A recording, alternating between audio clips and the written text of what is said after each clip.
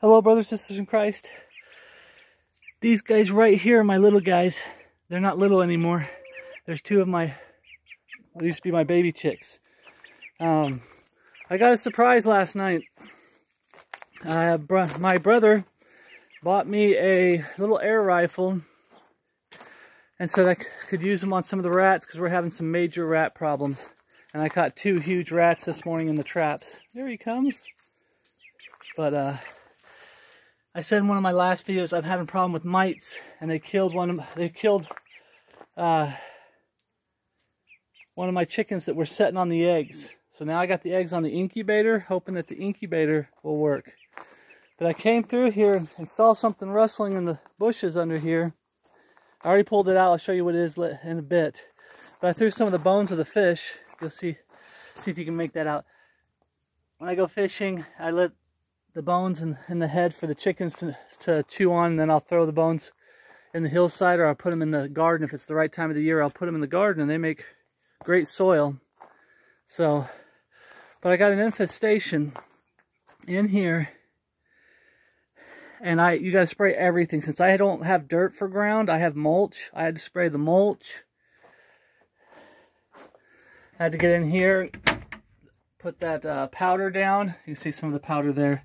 Put the powder down, spray in here hardcore. I put a lot of, I forgot, my brain freezes sometimes, but I had to put some herbs in here that have strong oil smells. The oil scent will drive them away. And so I sprayed this whole inside, replaced a lot of the mulch in there, the bedding. And it's just been a struggle and a fight trying to get rid of these mites. I didn't show it down there, but down there where the rooster is. I don't know. I'm sorry for the shaking, brothers, sisters in Christ. There we go. I put ash on the ground where they do their dust baths, because I was told ash on the ground helps them, but you don't want the ash wet. You want it dry and powdery, like ash from wood, paper. Okay? And it also helps drive the mites away even more. So that's what I did down there.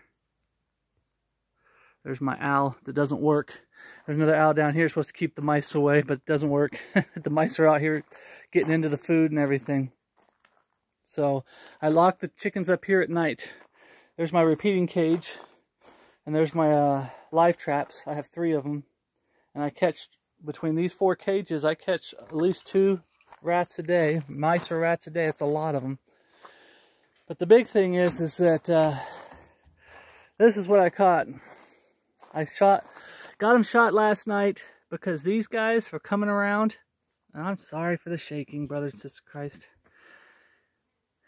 It's a skunk. It's not the biggest skunk in the world, but it's a skunk.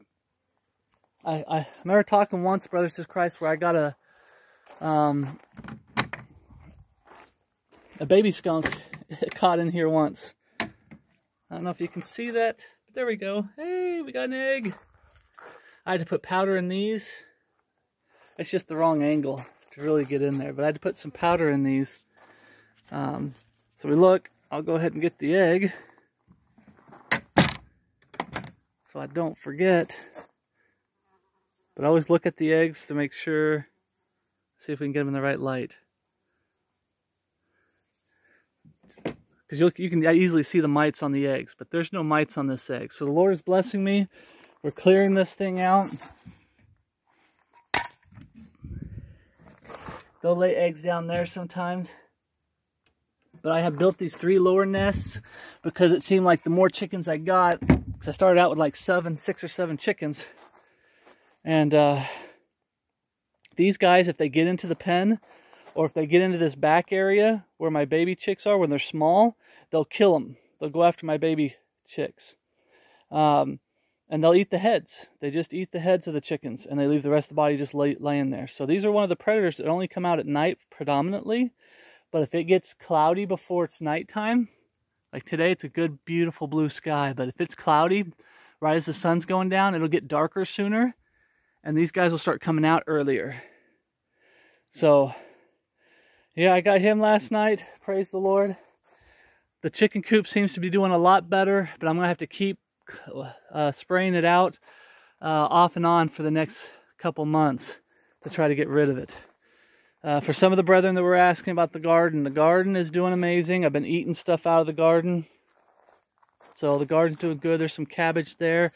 These went too far. They're cauliflower. But right here, if I can separate this, we got some good cauliflower we're going to eat. But this is what happens when cauliflower goes to seed. I was letting some of them go to seed, so that when they start forming seeds, I can collect seeds for next year.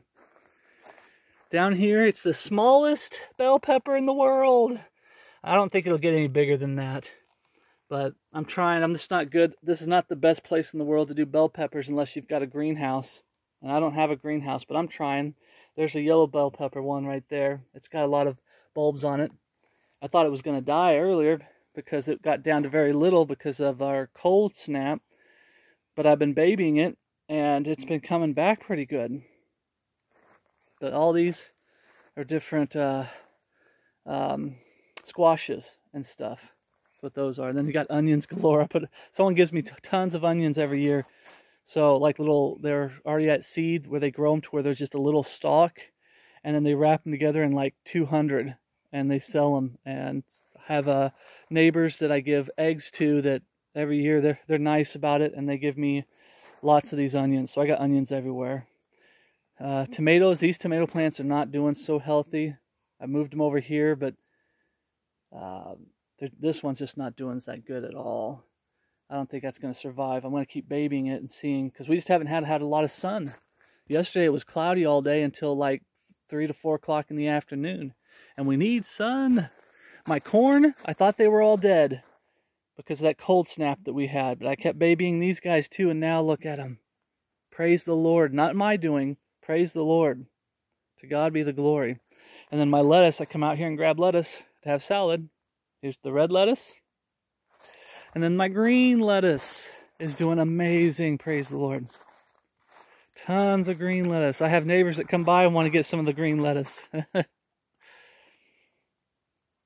Just does amazing. And then strawberries galore. Strawberries back here galore. That's the plant I talked about. It's a Jewish root.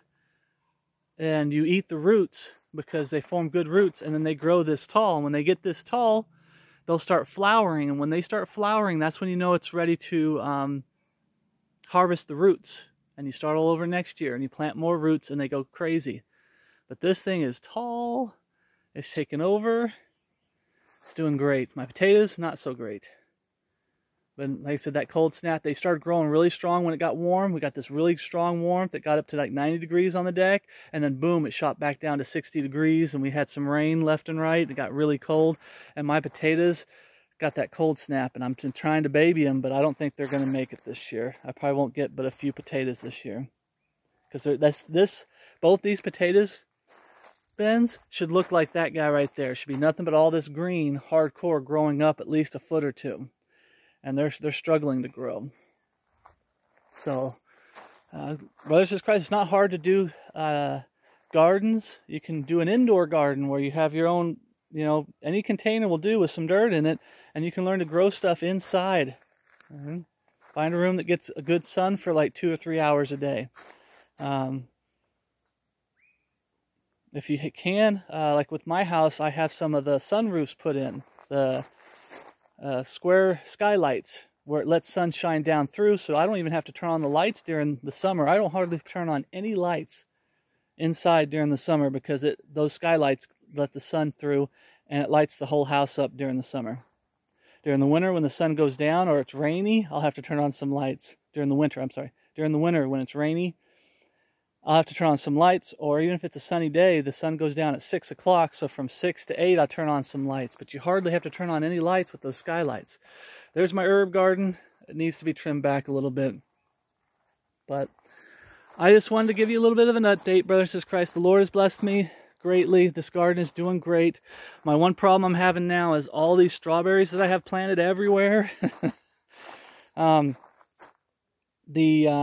Chipmunks. I love the chipmunks, but now I'm getting like 50 I'm exaggerating, but I counted like 5 to 10 chipmunks at one time.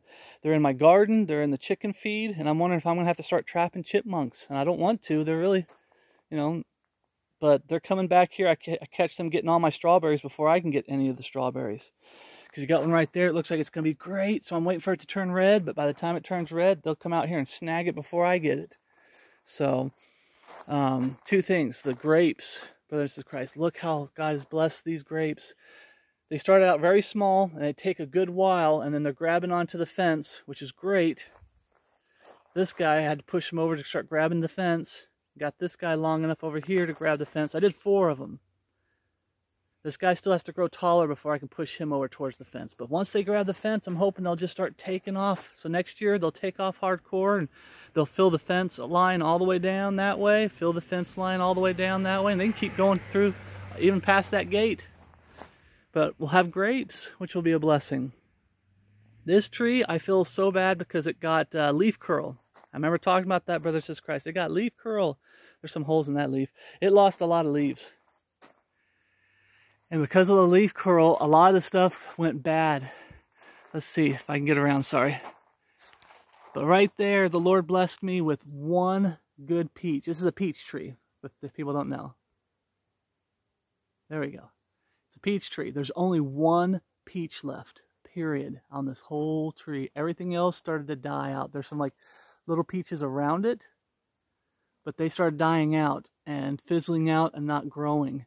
So they're the only thing. They'll start doing that right there, where they just start drying out and everything, and they stop growing. So I've only got 1 peach. So I keep praying for the Lord to let me have that 1 peach. But we had leaf curl really bad this year. We were able to spray it, save the tree, of course, and tree's doing great. But that leaf curl really killed a lot of the fruit that was going to be on it. So, and it's leaning right now. So I'm trying to grow this section out, if you can see it. Trying to grow that section out so it grows out to be a long stalk this direction. So it will be a V to offset this tree leaning. So, but the highlight of this morning is coming out. I saw something rustling in the trees. I shot it a couple times with it's like a BB rifle, but it's an air rifle. And then I came out this morning and found out exactly what it was. It was that skunk that keeps coming around. And you get that skunk smell everywhere around the house. And I had my brother, when he came to visit, he's like, "What's that skunk smell?" I have neighbors that stop by and go, "What's that skunk smell?" Well, this guy kept coming around, trying to get into the chicken coop and everything. So, brothers and sisters in Christ, please keep praying for the chicken coop. Please, please pray for the chickens if you can. But like I said, this month, I didn't want to make this a big deal, even though I was losing chickens, and I'm really fighting the mites. The brethren, the condition of the brethren is far more important, brothers and sisters of Christ. So, please, please, please, more than anything, make sure you're praying for the brethren, the condition of the brethren, the state of the body of Christ in these last days. That's priority. That we're staying true to the Lord. We're putting on the whole armor of God. We're being good ambassadors, and we understand that being an ambassador means this isn't our home. That brethren aren't getting so comfortable down here that this is becoming more like the physical. This life down here is more important than rewards in heaven, and being a servant to God and being a servant to the brethren. And some of the brethren understand what I'm talking about. Like this house, I've gotten used to this down here, and I keep telling the Lord, "Please, Lord, I'd gladly give all this up to be part of a house church, but, you know, I miss this very much because we get so used to things down here, and we start making it more of a priority over living a life of Christ and doing what's right by the Lord. We start doing what's right by ourselves, and worldliness starts coming in. So when you're an ambassador for Jesus Christ, that means you're in a foreign land. It's not where you live. It's just, I always keep telling myself, this isn't my home. This is just where I dwell until God calls me to my real home. And I got to keep telling myself that, brothers and Christ, and you got to keep telling yourself that. So, I don't want to get into too much. This was not, just a walk, a little bit walk and talk, letting you know about the chickens and what I had to get done with the chickens. And what I caught last night. I wanted to share that with the brethren. Brothers and Christ, just keep praying for one another. Keep living, being a good ambassador for Jesus Christ. Remember the ministry of reconciliation, handing out those gospel tracts. When God opens doors, keep praying every day for courage so that when God does open doors, you can walk right through them. and witness for Jesus Christ with the life that you're living, as well as with your words. Okay? So grace and peace from God our Father and the Lord Jesus Christ be with you all, and my love for you, which is in Christ Jesus our Lord. Thank you for watching.